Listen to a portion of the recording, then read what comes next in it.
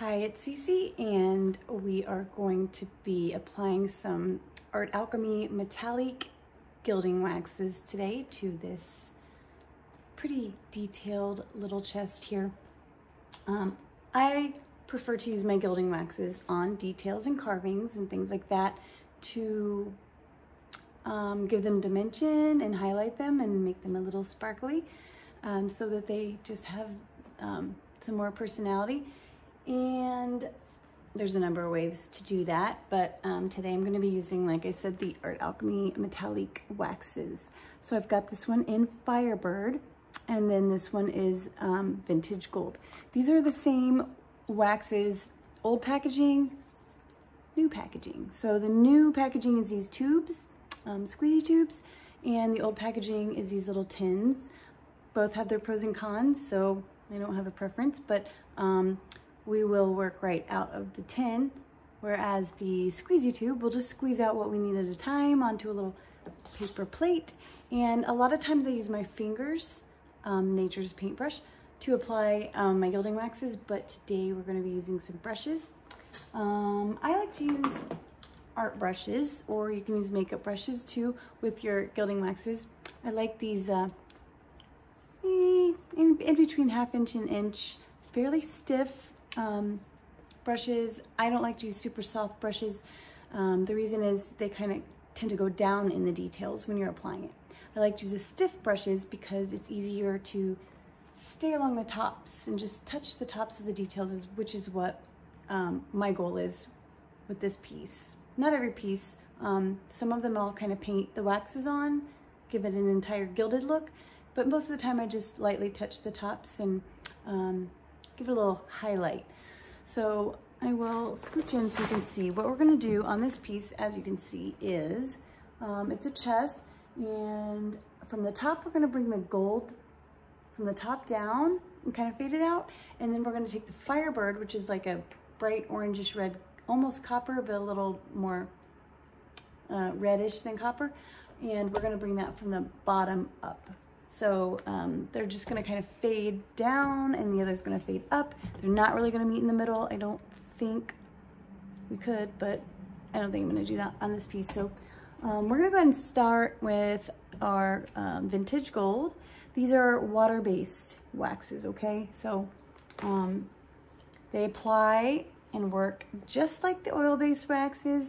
They dry just as fast, and I like to do these on my last step, so after sealing, or if you prefer to seal them, you can, but you want to wait till they're fully cured, and they cure pretty quickly, but I like to give it about a day just to be safe. That kind of depends on how thickly you apply them too. So we'll start with our Vintage Gold, which is really pretty. I'm gonna just squeeze a little bit out on my paper plate here because I don't need much at a time. Okay, like a little pea-sized drop. And put my cap back on because they will dry out if you don't keep the cap on. All right, so I'm gonna go ahead and start with this little kind of 1/2 inch. It's 1/2 inch, even though it's a little used and abused art brush. And I'm just going to get a little bit on my brush. Don't need a lot. Little goes a long way.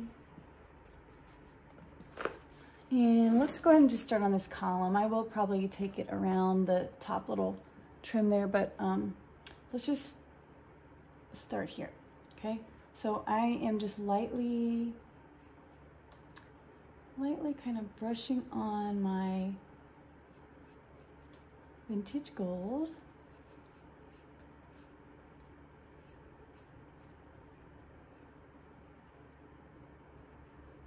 And like I said, you can use your finger too. I do that quite often. But today I'm in a brush kind of mood. Okay, so I'm just going to see how I'm just touching the tops of my detail. I'm not covering or painting on the wax the whole entire thing. Just kind of touching it along the top, gently. You can use your finger to kind of fade it off if you'd like. Okay, and then we're just gonna bring it down. We'll probably bring it down to about the first you know, a little portion of this column. I'm gonna go ahead and, let's see, I don't know if you can see, let's see if you can, there you go, how's that? Is that better? Yeah. All right, so in honesty, I probably could have chosen a little bit smaller of a brush for some of these little areas.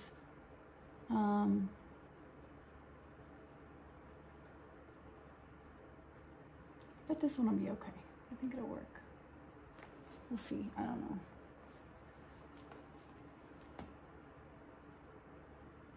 Maybe we just use our finger today. No, even our finger's too big. I'm gonna grab a little bit smaller of a brush. This one's just a tiny bit bigger than I think would be ideal. So, let's see.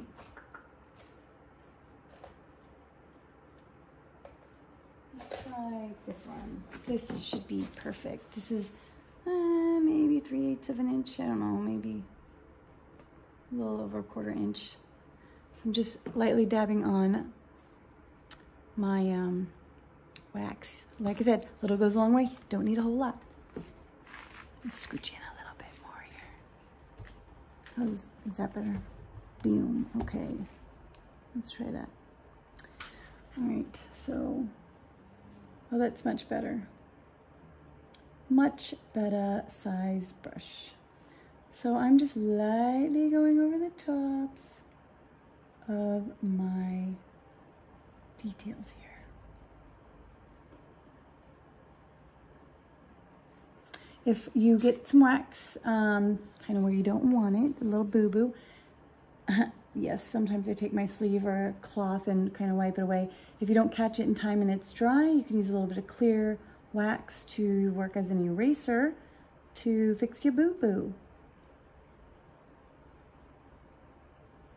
This is my favorite part of the process of, you know, doing the finishing on a piece of furniture. It's just very satisfying to me and a little bit relaxing.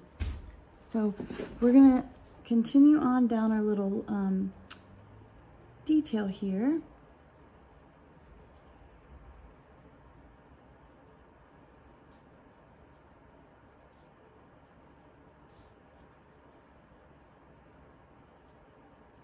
Okay, and then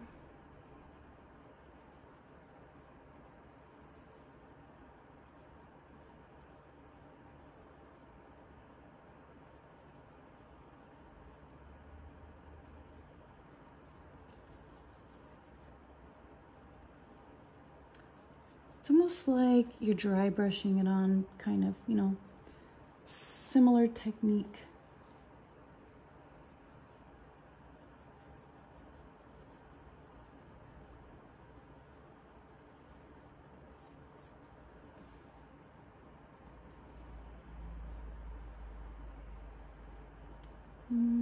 Let's continue on to the side.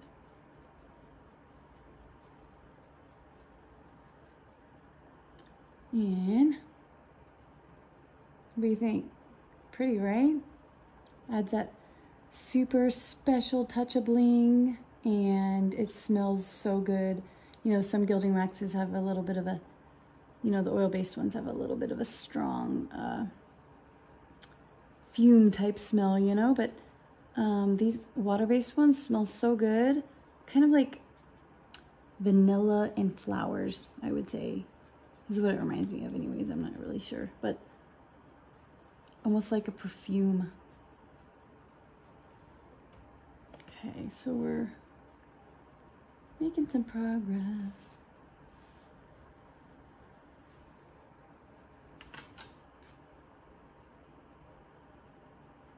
So pretty. Okay, so I'm gonna go ahead and just finish up this little centerpiece here. Uh-oh, little boo-boo. It's okay, we got it. Just lightly brushing the tops of your details. I think that is just a nice, the prettiest little classy way to finish off a piece. Just a little kiss of sparkle. Who doesn't like sparkle, am I right? All right, so we finished off our little centerpiece. Now, obviously I'm gonna go ahead and finish.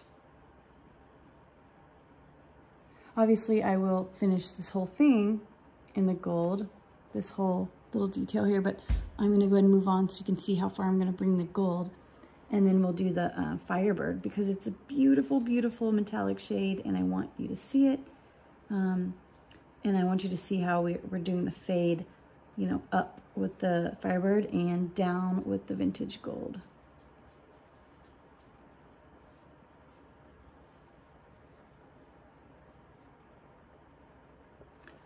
Okay, so we're just gonna kind of do halfsies here for demonstration.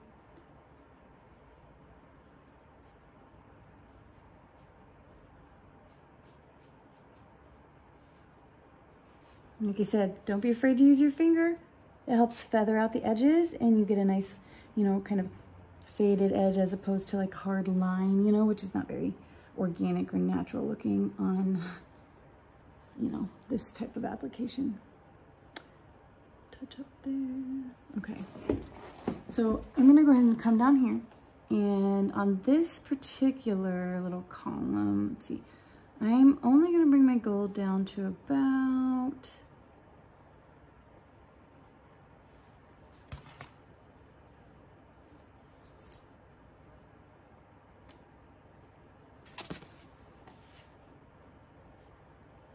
let's see, where do we want to, how far do we want to bring down our gold? Jeez, what is that? Pardon my fuzz.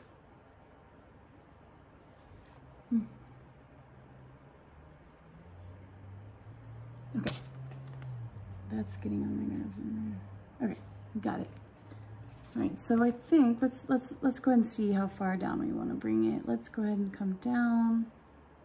And at this point, so I'm going to brush it on so I get it applied. And then to get a nice little organic edge, I'm going to use my thumb or whatever finger you prefer.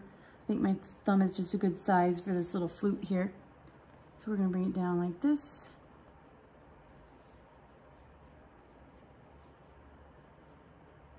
And I'm going to take my thumb and just fade it off. See how, oh. See how I get this nice little fade from just kind of using your finger? You can do it with a brush too. It's just a little easier with the finger. I don't know why, but it is. So that is kind of what I'm going to do. But I like to, okay, so I like to do uneven edges, irregular, imperfect. I think it just looks a little more natural that way. So instead of fading this off at the exact same spot all the way down or all the way across, I'm going to have them ending at different spots, but not too far off from each other, but just a little different.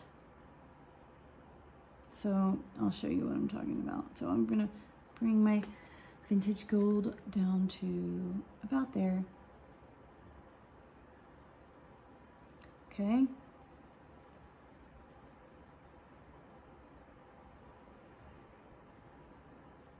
I'm going to use my finger to fade it out, just like I did on the first one. Okay, and see how it's kind of not exactly straight across where they stop. It's kind of just, you know, a little higher. And I'm going to do the same thing on this one.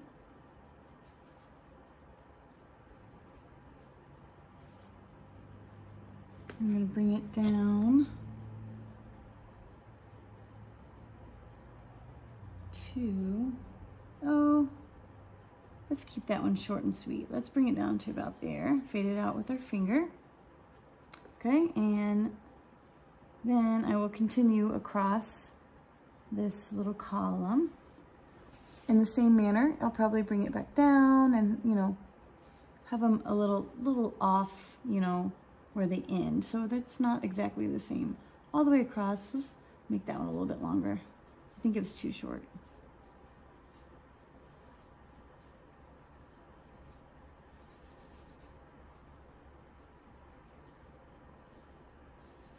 Okay, there, I like that, I'm happy with that. Is that pretty? Okay, obviously I'm gonna finish out the whole column all the way around, but we're gonna go ahead and skip down to the bottom for now. And the Firebird, which is super pretty, and I'm going to show you how pretty it is. And we're going to do that the same way, but we're going to bring it up, okay? So it gives a really neat look, kind of classy age type look. So let's go ahead and grab I grabbed a bigger brush for that. This might be a little bit too big. A little bit too big now that I am thinking about it. But look at this Firebird. It's so pretty. It's that orangish red. It's not quite copper, is it? It's more orangish, more fiery. So that's what we're going to use from the bottom up. But I am, let's see. I'm just going to use the same brush. I wiped all my gold out of it on a soft cloth, a shop towel, and we're going to use the same brush. Don't tell anybody. So let's see. I'm going to point you down here so you can see. And we're going to start around the foot. So again, a little goes a long way. Just need a little bit on your brush. You can wipe the excess off on the edge if you wish. Okay. And let's see. I'm actually, let's see. I think we can see better if we go down here. Okay. Voila. That a little closer. All right. All right, so I'm going to go ahead and start at the very bottom of the foot. And I'm not going to go crazy because as you're going to see, Firebird has a lot of personality. Okay, and I don't want the bottom of my piece to be too heavy visually, okay, not actually heavy as in the weight. I don't want it to be too visually heavy and make the top look, you know, unbalanced, out of balance. So I'm going to take my finger and just fade out those edges. So in order to do that, I'm going to keep it simple with the Firebird, and I'm not gonna gild the entire foot all the way around, okay? Just the tops of the details, and then the little bands like I just did that go all the way around. We are going to just kind of fade those off, trail them out on the ends. I know you probably can't see underneath here very well, but it's okay because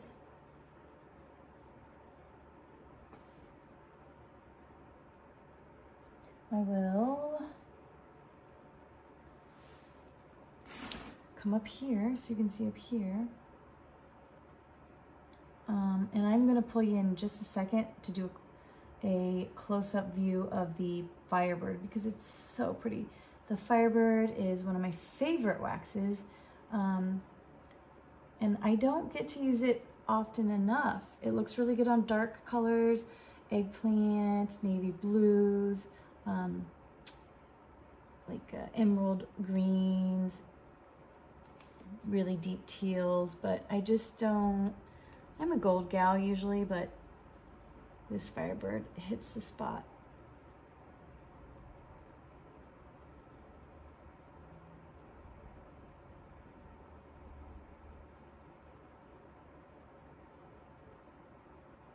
So see how I'm lightly brushing the tops of the details, not going all the way down in those. That's what my glaze was for, and by just gracing the tops, I can create the highlighting that I want. Very attractive on carvings and pretty ornate elements like these.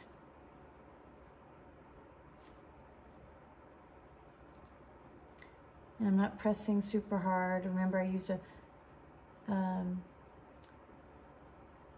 fairly stiff-ish brush, so I don't need to press super hard. I just need to kind of brush the tops lightly.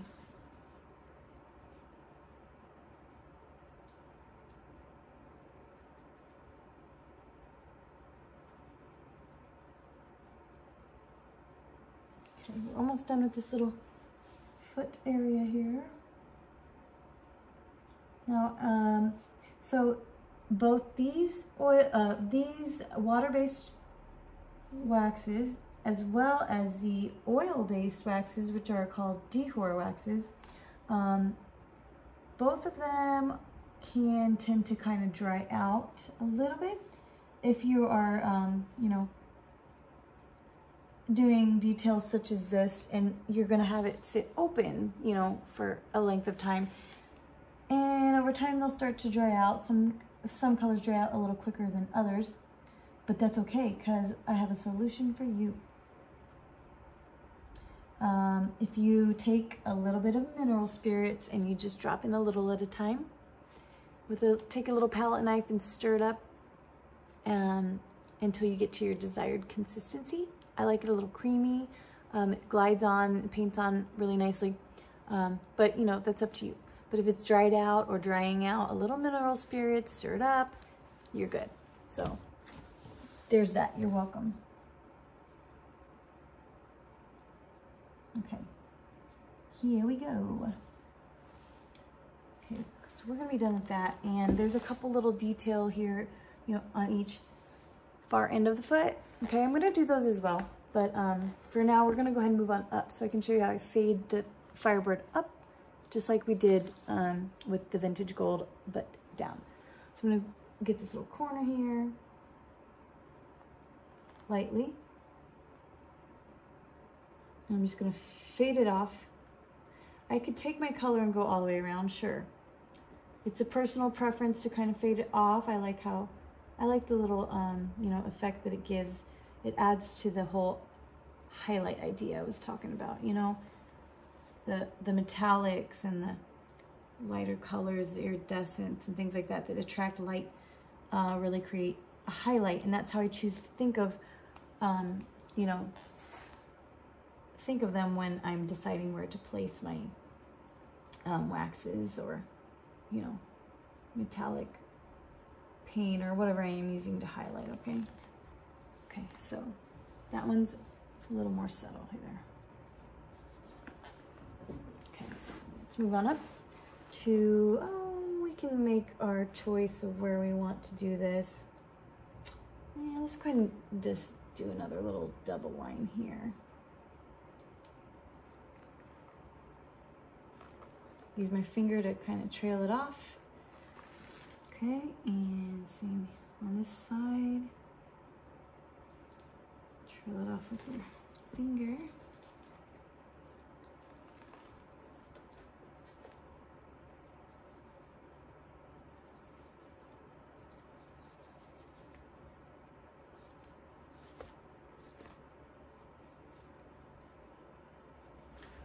All right, let's keep moving on up. Now I'm gonna hit my little,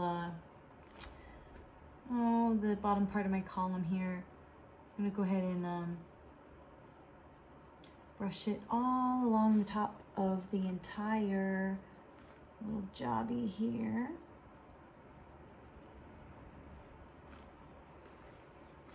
Kind of use your finger to help that along if you want to. And isn't that such a pretty color? This Firebird is amazing. I mean, it just holds you back so you can see the difference between the vintage gold and the Firebird. So vintage gold, very bright, brilliant yellow gold, and the Firebird is this coppery, fiery, passionate color. Okay, so that's enough of that. Let's go ahead and come up our flutes here on our column. And we're gonna do the same thing we did with the gold, but upside down, or opposite, I guess I should say. So let's go ahead and start to bring our Firebird up.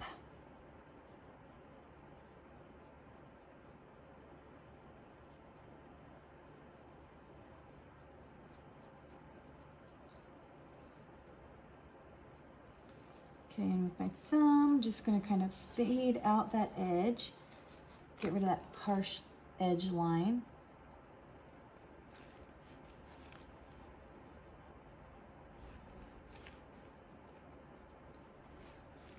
Okay, so same with the next little flute here, we're just gonna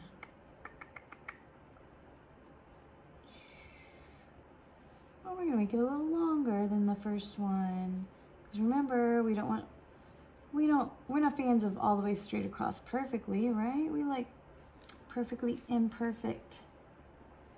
Fade that little guy off with a finger, okay? And then continue on around the same way.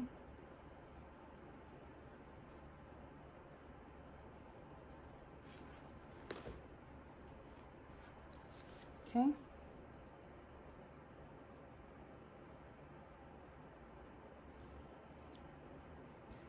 I think I need a new Firebird here. This one's getting a little, or I need some mineral spirits mixed up in it. All right, let's go ahead and bring our third little flute highlight up.